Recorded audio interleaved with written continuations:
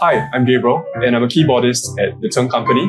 I'm a classically trained pianist, and I'd like to call myself as a collaborative pianist. I'd love to collaborate with as many musicians from all around the world and in all different kind of outfits.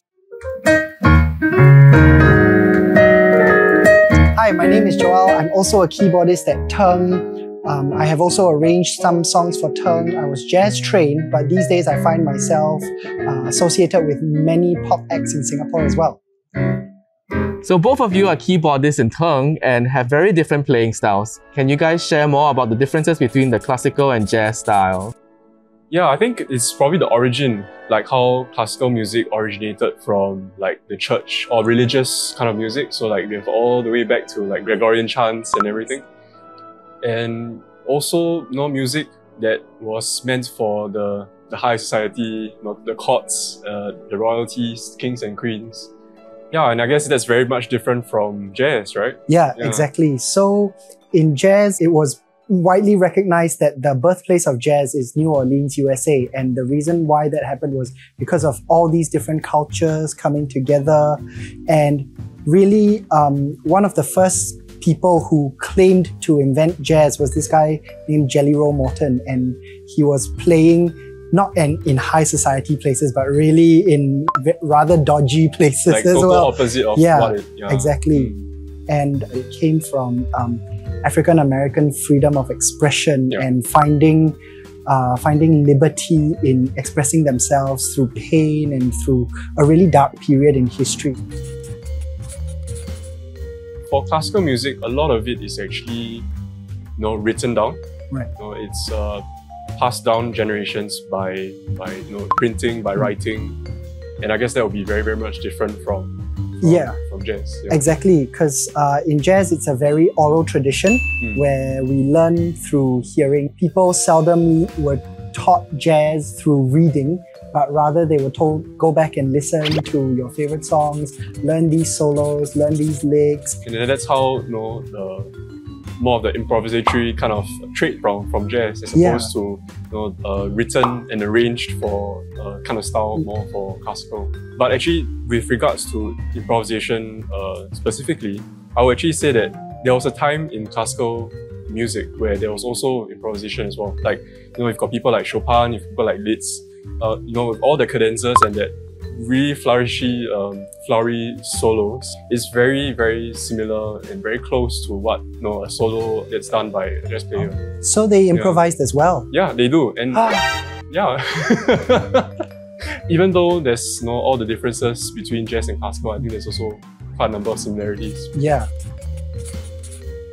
For classical, we actually kind of notate it in Roman numerals. We have numbers for it, like the I and then the I, 2 I's, and Ayo, I, 2 I, 3 I, ayo. I'm not even good with like English numbers. Emotional, damn it!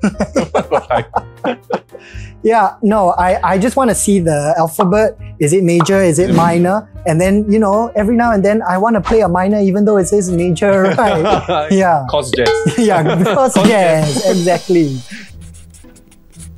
The first one is that jazz musicians can't read. There's this old saying, how do you get a jazz guitarist to shut up? You put a score in front of him. Oh no. The second stereotype, which isn't necessarily true, but it's still very funny, is that jazz musicians are just never on time to the gig. Because must play behind pocket. Yeah, right? you play it's all behind. the music. Yeah.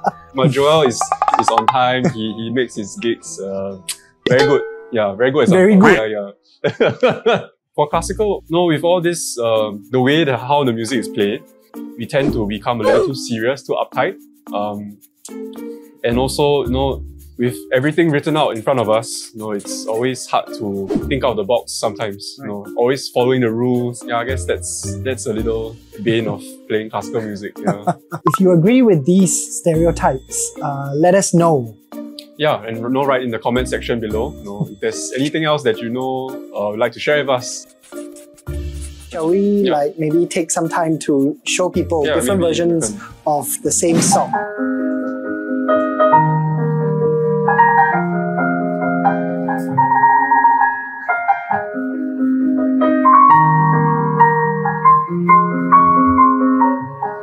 as you can see, what I did was one of the stereotype, classical accompaniment style with this. Is this called the Alberti bass? Right. Yeah. Right. Used a lot in like classical era. And also besides the Alberti bass, we also have this little ornamentations, as they call in classical music, was like that I was doing earlier. Oh, yeah. Yeah. Being used a lot in Baroque music, and use this kind of ornamentations to feel the music, to feel the space. Ah, I see. This is my version of it.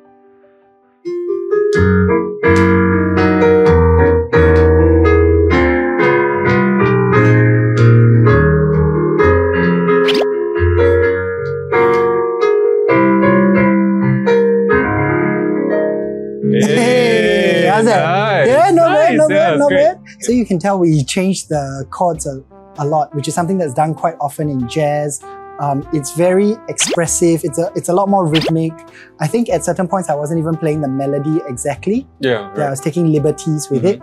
In my left hand, I'm playing these 1 and 7 shapes. Right. Yeah, and these are known as shell voicings for us because they highlight the quality of the chord. Now we're going to move on to the fun part of the video where we have a challenge for you guys.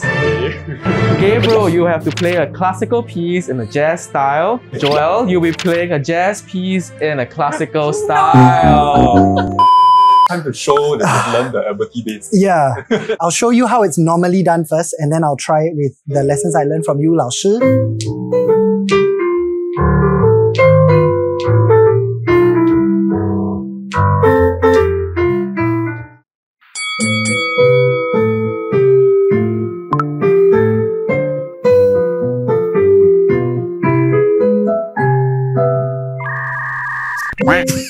I got too smart with it. Sorry.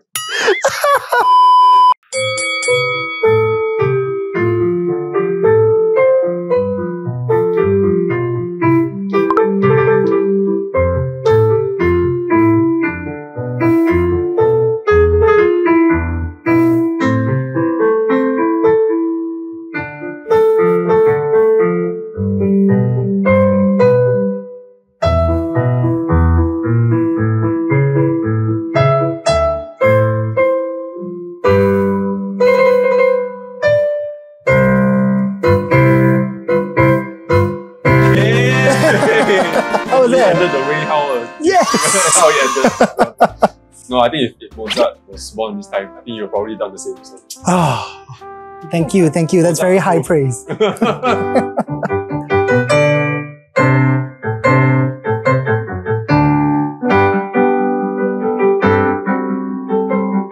So let me try with what you have just told me earlier.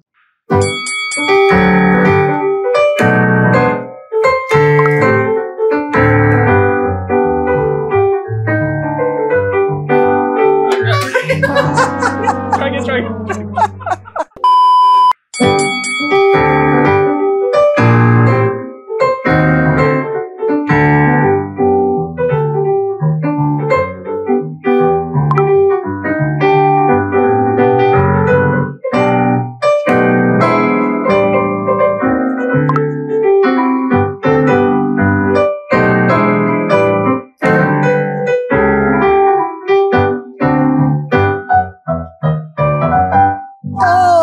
Wonderful!